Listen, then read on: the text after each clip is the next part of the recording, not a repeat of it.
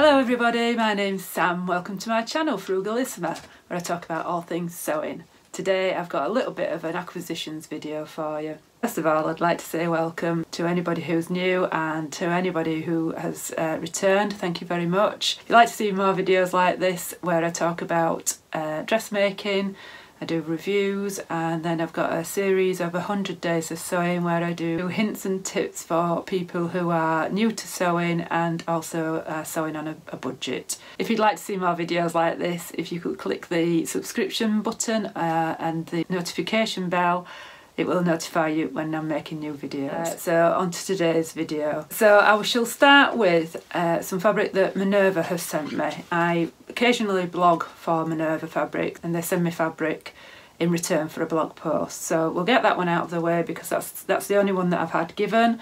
I need to be quite transparent that this is fabric that I've had given, but everything else I've actually bought. So I'm going to start with this one. This is a Lady McElroy Lena crepe. So it's a microfiber. It's got navy blue background. I think you can just about tell that's navy blue and not black. With all these sort of like a cobalt blue, pink, you've got like an aqua blue there, and then just touches of like a old gold and green going through it, and flecks of red. And the lighter colour is more of a cream than it is a white. And there's your little chaffinch there. Cute little chap. It was described as a medium weight online, but if I just hold it up like this, I'm going to stick my neck out and say that's not medium weight, that's very lightweight. So when I ordered this, I ordered 2 meters of it with a view to make a dress with it. Hopefully you can see here how sort of floaty it is. I think really to make a dress out of this, although the colours and the pattern are very autumnal, sort of winter dress, I think it would be far too staticky and clingy to obviously be wearing tights and things like that. So I think it's going to have to be a blouse. If you've watched any of my previous videos, I've been working on the work from home module that Whitney from Tomcat Stitchery has been holding, and I think the chaffinch bow will go quite nice with the Ariel that I've made for that, and also the trousers as well. So a blouse it's going to be, I think, and I think it's possibly going to be a sew over it pussy bow blouse, although I did see Alex Judge make a Josie blouse from Experimental Space, which I think would look really nice in this as well, but it's got a pleat detail on the sleeve. I'm not so sure whether that detail might get lost in the sleeves, and I think it might be a little bit too poofy, which is a problem that I've been having with the work from home module, in that this skirt and these trousers are quite high-waisted. So I've been experimenting a little bit with what would go with it. I've made a pussy bow blouse and a Asta shirt from Seamwork, and it'd probably be one of those, I think. So yeah, that's the first time I've seen McElroy fabric that hasn't been in their kind of cotton lawns. I've never seen it. It was described as a microfiber crepe. When I was ordering it, I was thinking more crepe than microfiber. And like I say, it was advertised as a medium weight one. But to me, it's much more lightweight. It's much more blouse weight than it is either skirt or dress weight. And I think it will cling to tights and what have you. So I think that's going to definitely have to be a blouse. That's the only fabric that I've had given. The rest of it I've bought. I've had a birthday last Sunday, was given some money, so I had a little trip to Fabworks, and I'll show you what I bought. But first of all, I'll show you the bag that I got.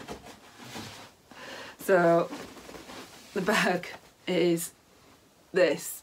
It says, I have not been to Fabworks. There is not more fabric in this bag. And I'll insert a picture of my little dog, so you can see it there. It's got the... So they had about half a dozen designs, different designs on those, and I thought I'd just treat myself. I mean, if you've watched any of my videos before, you know I make plenty of Mars bags. But it's got a gusset on it, so it's nice and big and roomy.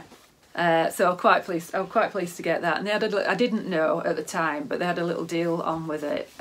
It was £10 for that bag, but they gave you a little card to be stamped, and every time you spent over £25 in store, it got stamped, and with 4 stamps you got your £10 back. So I've got to spend £100 to get my £10 back, but I think it's doable for me in Fabworks, to be fair. So whilst I was in Fabworks, as soon as I walked through the entrance, I spotted this cotton viscose, which is like a jacquard, and when you feel it, it doesn't feel like a cotton viscose. And I've had this fabric from them before, in a navy blue, unsurprisingly, and it's been less shiny. It's been a matte finish, but this is quite a silky finish, and it's slightly different on the other side. So obviously the jacquard's in the weave, and you've got if you can see there, hopefully you can see it there, that each side's slightly different. So where it's shiny on one side, it's dull on the other side. So it's kind of in reverse. So number one, I'm going to have to be really careful when I'm cutting it and making sure I get it the right way around. But number two, it gives me the opportunity to play about a little bit, I think, with the front and the back. And I bought this specifically to make the Desi skirt, Desi, D-E-Z-I, from Seam Work, which is a skirt that's cut on the bias. And you can see this has got lots of fluidity in it. It's going to be nice cut on the bias. I'll insert a picture of the Desi, and you can see that the model, not only is she only 50, which we like, the model wearing it she wears one very similar colour. Now this probably again isn't my colour against my face, but as a skirt I think it's absolutely fine, and it's just pushing my boundaries a little bit with colours. And this is a complete fluke, but I think these two will go together quite nicely anyway as well. You've got little bits of burnt orange in there that'll go together quite well. I bought 2 metres of this. The clever thing about the Desi, that although it's just like an A-line skirt essentially, but it's cut on the bias, which will give a really nice swish to the skirt. But the top and the bottom is in 2 halves, and they've done that so you can get it out of less fabric, which I think is a really clever and considerate bit of drafting, really. It's been on my to-do list for a long time, but I've not been able to find the right fabric. So I didn't really want something too out there with it. I just wanted something plain but with a bit of difference. It's going to have a nod to the leopard print trend without it being too in your face, for my style and my liking, shall we say. So also in Fabworks, whilst I was there, I couldn't resist a rummage through the remnant bin, and they now have all their remnants in plastic bags, so you can't actually rummage through it, but it's all priced up and everything. And I picked up this moleskin, navy blue again. I'm so predictable. So it's just 1 metre of it, and that was just £3. And I thought I picked that up actually for bag making, but once I got it out I thought actually that would make a nice shorter Ariel skirt, to winter skirt with some nice smart maybe gold buttons going down the side. So watch this space on that one. I'm not 100% decided. I'm pretty sure I'll be able to get the mini version of the Ariel out of that. And again, they look absolutely stunning together, but obviously this is bottom weight, and this would be, if I can squeeze out a top out of this as well as the skirt, as well as the Desi skirt, maybe just like a little Chelsea raglan or something like that, so I could wear the skirt, this Desi skirt together and wear it as separates as well. But I think they're stunning together. And obviously I've got tons of navy as well, so we'll see how much I can get out of that cotton viscose. Bit of a boring one, but it's just a plain white, and it's called Do Everything Flat Weave Cotton. So it's just 100% cotton, and this is more of a creamy white than it is a white, which is probably better for me anyway. And I'm going to make a Saraste shirt out of this from the named Breaking the Pattern book. Somebody suggested that it might go well with the high-waisted trousers that I've made previously. Don't think it'd go with the Ariel. It might go with the Ariel, I'm not sure. I think it was Sarah that suggested it, and this has been on my to-do list for a long time actually. So that's the Seraste, and I've actually made a version of the Seraste top, which is ironically in this burnt orange. If you look at how that's fitted there, when I made my version, this was really quite loose and unfitted. And that burnt orange would look really nice in it actually, but we'll see.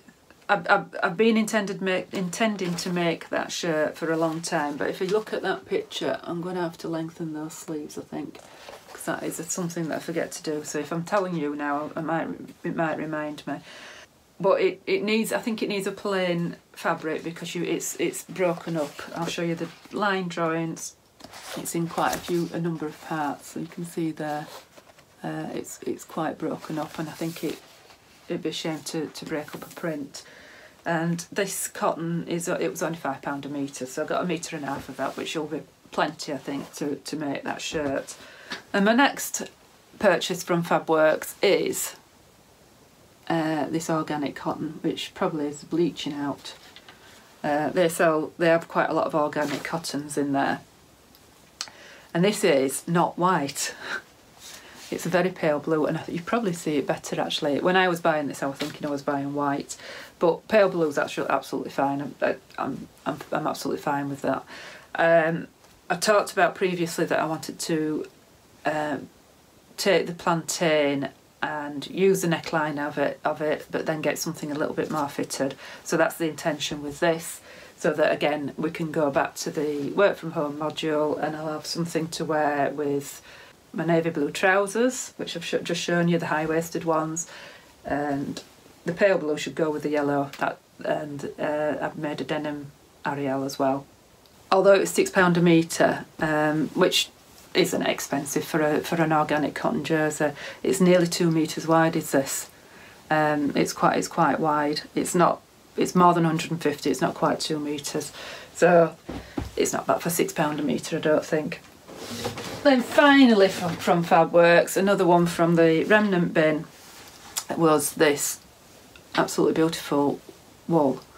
Again, this was in a bag, all sealed up, and I couldn't feel it until I bought it. So these are absolutely 100% my colours, but it's a woolly wool, shall we say. So there's just over 1 metre of this, and I'm not 100% sure what I'm going to make with it, because I wouldn't be able to wear this as a jumper. It is a really, really woolly wool. It'd make anybody itch, I think. So it could just be cut into scarves or a nice big cowl or something like that. And that was £4.50. It's 100% wool, and it's just, I love the colours in this.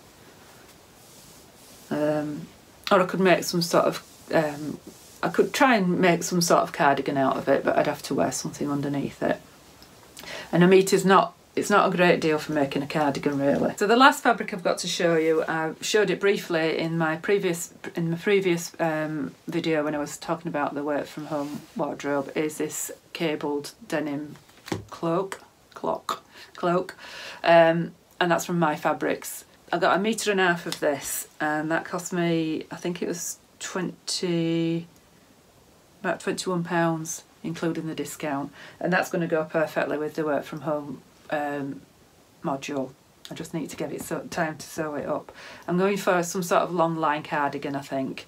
I have seen something like the Blackwood. I made the one from the Peppermint magazine, that could do it, and the one that I made from the Peppermint magazine, which is a free one, I've worn lots and lots, but it's got a band all the way around it, and I don't know how that would work with this sort of cabling. So it's plain on that side and cabled at that side. I could play about with the other side, but it's a bit sort of polyestery, shiny. And yeah, My Fabrics is a fairly new fabric shop to me. I've never used them before. I think they're in Europe somewhere, good service, it came really quickly, so I'm quite pleased with that. So that's what I've got planned with that one. So that's how I spent some of my birthday money. I've still got a little bit more to spend, so if I see any more sales coming up, then I will do that, or I might treat myself to that Josie pattern. I haven't decided yet. Talking about patterns, I mentioned in one of my previous videos that I don't mind actually sticking patterns together, but I have found that for some of the patterns that I've bought, such as a Sienna Maker's Jacket, that there's so many pages to stick together that it was becoming a little bit of a sticking point. And Andrea from Beyond the Pink Door had mentioned in one of her videos about Plan 24 and how good the service was and how cheap they were. So I thought I'd have a little bit of an investigate, and I got the Sienna Maker Jacket printed.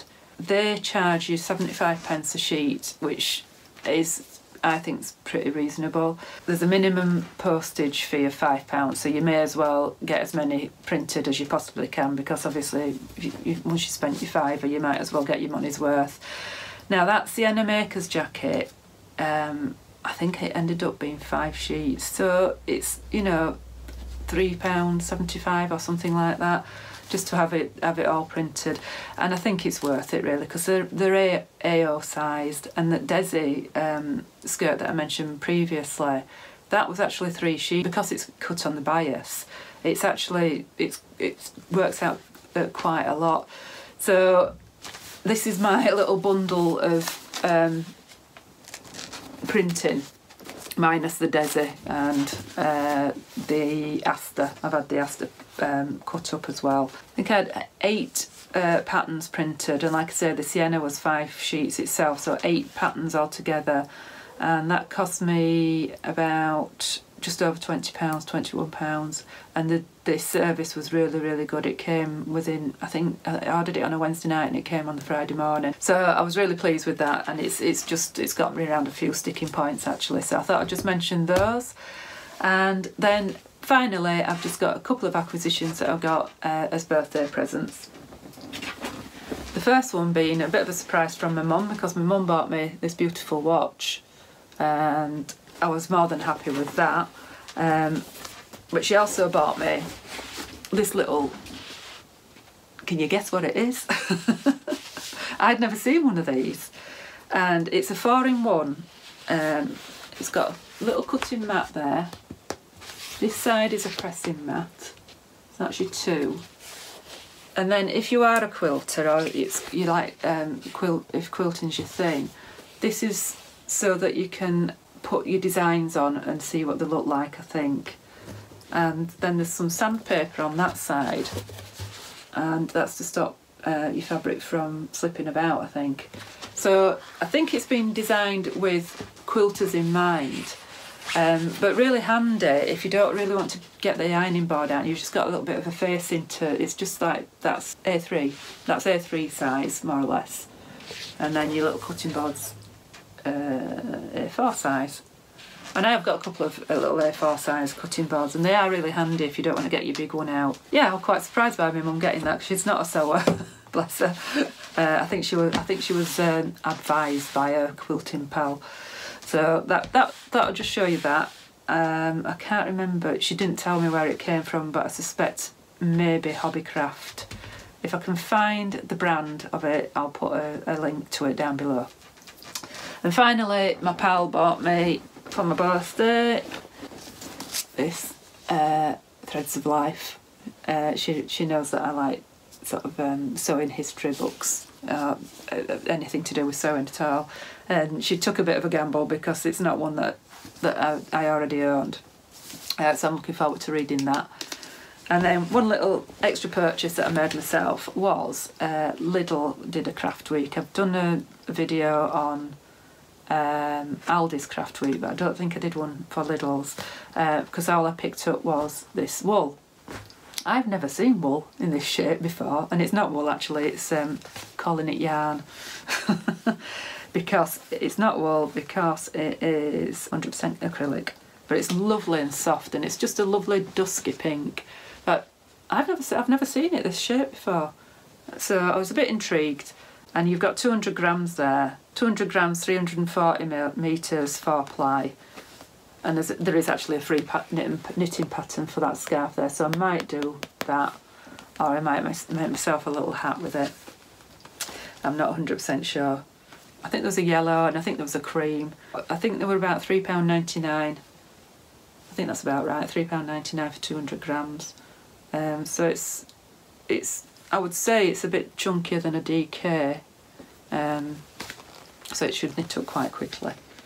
Takes 5mm hook, 6mm needles. I'm not the world's most experienced of knitters, although I did learn to knit before I could sew, but I'll give that a go. I do have a granddaughter on her way, so, but I don't think you're supposed to do pink anymore, so we'll see. So that's it from me. I will love you and leave you, and I will speak to you next week. Leave any comments below. I love talking to you in the comments below, and don't forget to like and subscribe. Thank you for watching. Bye.